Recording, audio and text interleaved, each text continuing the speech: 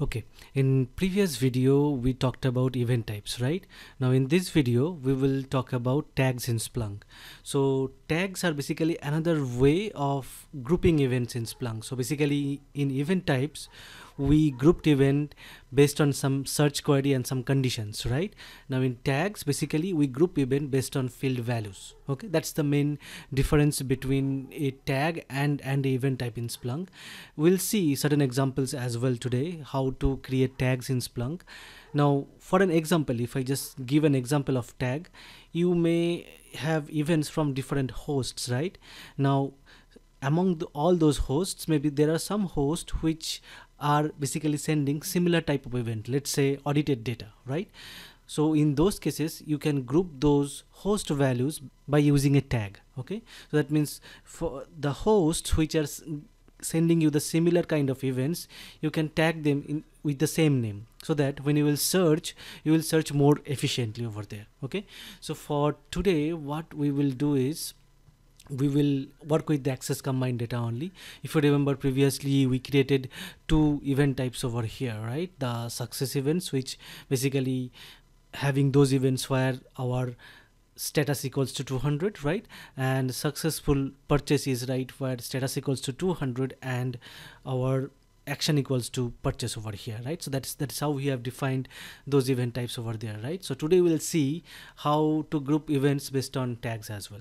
So for that we will work with this status field only. Okay, so if you see it over here, these are the HTTP status, right? So 200 means this is the success status, and rest of the stuff it is unsuccessful or failed status, right?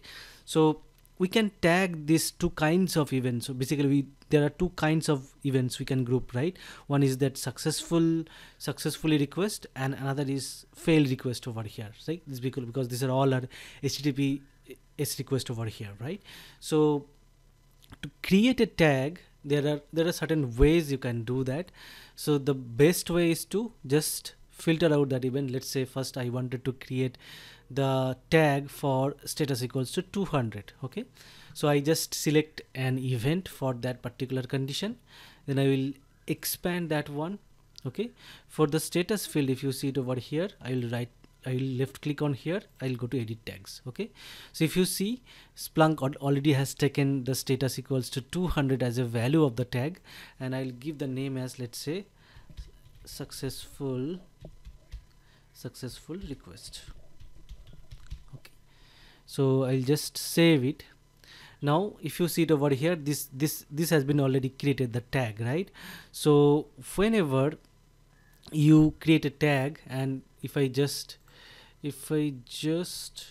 without this one run this one, okay, so there should be two fields it will automatically create. One is that this tag, if you see successful underscore request, it's already been showing up because those events are already part of this whole search query over here, right? And there is another tag called status, right? Sorry, there is another field called tag :status.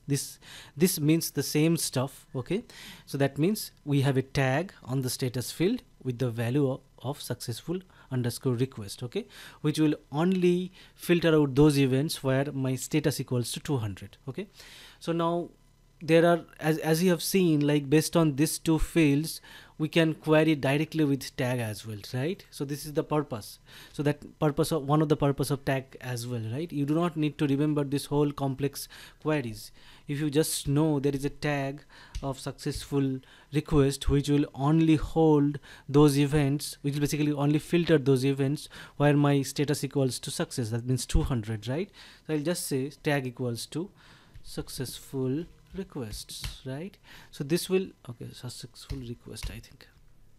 So this will only filter those events where my status equals to 200 automatically, right?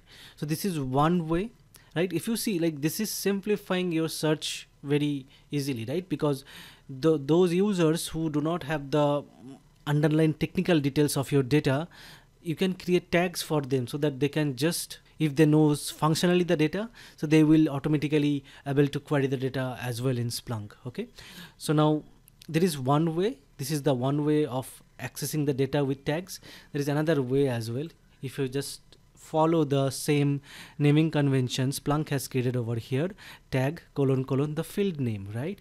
So I'll just say tag : the status field name, right? Successful request. So this will give you the same set of events which the previous query also has given over here. Okay, so it will only filter the events with status equals to 200 over here. Okay, now let us go back to the previous search. Okay, we just created tag for one condition over here. Okay, one success equals to, or status equals to 200. So now what if I have multiple conditions, right? Over here I have multiple field values, but I need to create a single tag for them, right? So how to do that one? So this is the easiest way. Either you can go by a particular field status. Okay, for that particular event you just create a tag over here. Okay, let's say failed, failed, failed requests. Okay, so I just created the tag failed request with a single value, right? Now I will go to settings, I'll go to tags over here. Okay, so now for that we need those status, right? So we'll keep this one, we'll keep this query over here. We'll just try to open a new window. We'll go to tags, open a new window. And if you see, when you go to tags over here, right, we get three options: list by field value pairs, list by tag name, all unique tag objects. Okay, now let us try to understand these three things first, then we will create the tag we are discussing about, right, the failed request tag, because it is still not completed. So if you just go over here, list by field value pairs, that means if you see it over here, the field value pairs and the tag name mapping will be showing up first. That means all field value pairs, if you have more than one field value pair for a particular tag, those field value pairs will be showing up over here as well. Okay, now for an example, we just created a tag called successful request over here, right? So let me try to find that. Here it is, right, the successful request. We only have status equals to 200, right? So whenever we'll create the failed request, which we have currently over here, but we just added a single status over here, right? We will be adding eventually all the status, then there will be multiple entries over here for failed request tag. Okay, so this is basically the field value pair will be taking precedence, then the mapping with the tag name over here. Okay, then the app name and this one. That means if you see it over here, if you have same field value pair name defined in multiple apps over here, different apps over here, there will be multiple entries over here as well, so that you can change or you can edit that field app label tags as well over here. Okay, now from here you can change the permissions as well. If you see it, currently both are private, so I can just make it either this app, search app, and you can control this role access over here as well, just like other Splunk objects, knowledge objects over here. Okay, so this one, right? Now if I just go over here again, so we saw what is list by field value pairs. Now if I just go over here, the list by tag name, if you see it over here, so here the tag name is getting preference over here. So for example, if you see this default tag, it is having multiple fields over here, right? Is underscore default equals to true, src user category equals to default, user category equals to default, right? But those are not creating multiple entries over here.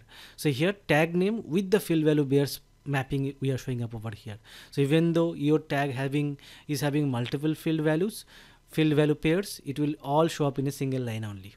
Okay, so that's the difference between these two. Now even here also you can see the app label details and the owner, but you cannot change the permissions from here. Okay, but you can enable disable it once at a time. Okay, now we'll see that one, why I said like once at a time. And here in this view, like all unique tag objects, here all will be there, like the tag name as well as the field value pairs, both the mapping. So that means if your tag has multiple field value pairs, there will be multiple entries over here. Okay, so let us try to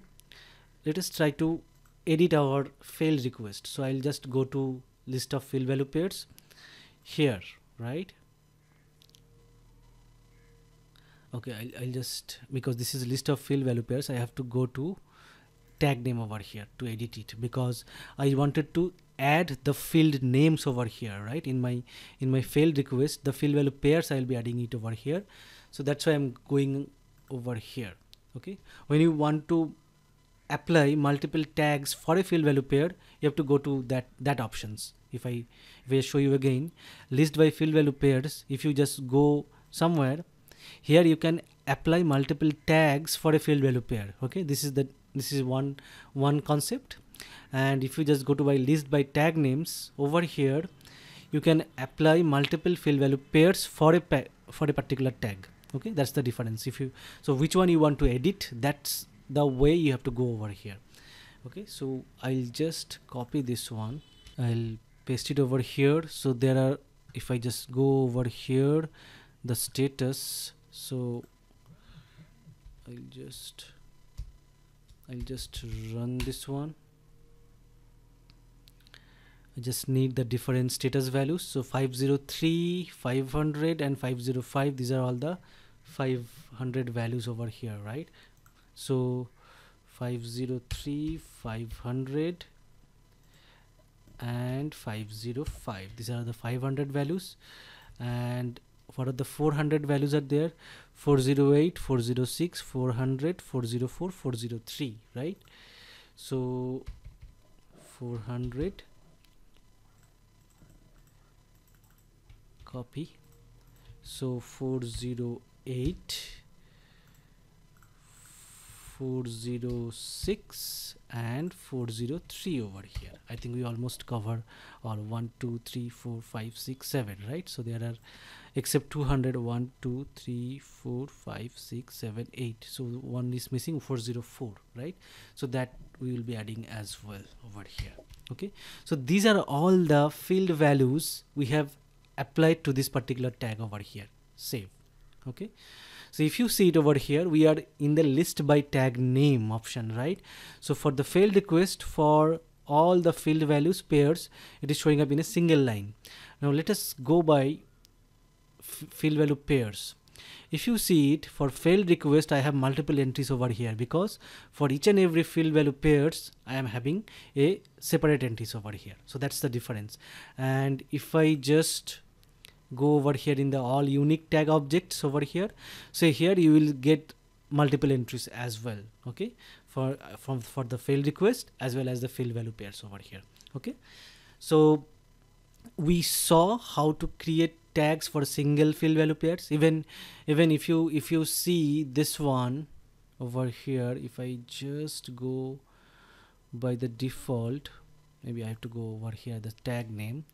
If you see the default tag name, you can use different field as well. Okay, for creating your tag. So that's why when you will be creating tags, you have to design in such a way that, so that your end user, according to your end user's need, you need to design your tag so that the search queries will be efficient and intuitive enough. Okay, now if you remember when we talked about event types, right, over there in a slide we talked about the search time operation order, right? And we have discussed that the tags are basically computed or basically created at the last, right? So that means you can tag any one of it, right? Whether it is an extracted field or it is a field taken from a lookup, right? Whether it's a calculated field or whether it's an event type, you can tag anything over here. Okay, so just to show you, if I just wanted to tag event type, what you can do, you can just go to settings, event types. Okay, and if you remember, like in the event types video, I told you, right? So in the tags video, we'll be doing that tagging over here. So let's say for success events, right? Because this is what our actual tag is, the successful purchase tag is, right? So for success events, I can tag it as successful purchase, which is nothing but, if I just go over here, successful request, sorry, not the successful purchase, I just copy it and I'll just paste it over here. So I am tagging a event type over here. Okay, so this is the way you can tag an event type as well as any other field which are extracted index time or search time as well, because tagging is an operation which will be performed by Splunk at the last during the search time operation. Okay, now let us try to see what is happening at the background. Okay, so in our Splunk home, we'll go to etc apps. As the tags I have created is on search app, so I'll just go to search app, local folder. So when you create a tag, it will create a tags.conf file behind the scene. Okay, so if you want to directly do it from here, you need to basically create a tags.conf file. Then each and every field value pairs, if you see it, you need to create something like this one. If you see it over here for failed request, right, I have a multiple stanzas over here, right, for each and every field value pairs, and then you have to do it something like this one. And if you see it over here for the event type, this has been created for the event type tagging, right? So for success events event type, we basically tagged as a successful request over here, okay, which we created for status equals to 200 over here. So that's the underlying stuff over here. Now apart from this one, there is a command called tags, okay, which you can use to check your tags as well. So let me show you that one. So after your search, right, so if you just do tags, okay, and let's say status, because on the status field we have created the tags over here, right? So I think internally Splunk, when it creates the tag, right, basically during the search time, it actually calls this tags command as well. So it basically creates these two fields only. Tag, if you see it over here, it will basically list down this tags, right? We have created two tags over here, the successful request and the failed request, right? Now on which fields it is present on, or any other object like the event types it is present, it will list down all these things over here. If you see it with this format, tag double colon the field name or the event type name over here. Okay, so for status field, well, as you already seen, like these two are showing up over here, right? Now for event types as well, this successful request tag is showing up over here, right? Now here is the stuff. Now if I just wanted to change the field name, okay, suppose I do not want the field name to show up something like this one, I just wanted to show up, let's say, all tags over here, okay, any field name according to your need. So then what will happen, if you see it over here, it will create that field name. Basically you can rename that field name over here as well, okay, so that it will show up all the tags defined in your system. Now this could be very much confusing because we do not know on which field it is defined, right? So in those cases there are two other inputs as well. One is called including name, okay. If I just say true over here, okay, so let's see what is happening over here. So in the all tags, if you see it over here, it is showing up the field name over here, right? Now even still this is confusing because we do not know on which field values this is defined, right? So there is another input called include value over here, which is true, okay. So this will basically list down, if you see it, previously the number of values for this all tags was 2, but now it is 9 because it is including the status as well over here. So you can do this kind of formatting as well with this tags command over here, okay. So hopefully this video was helpful. Now in next video maybe we will look into the Splunk CMap, okay. See you in next video.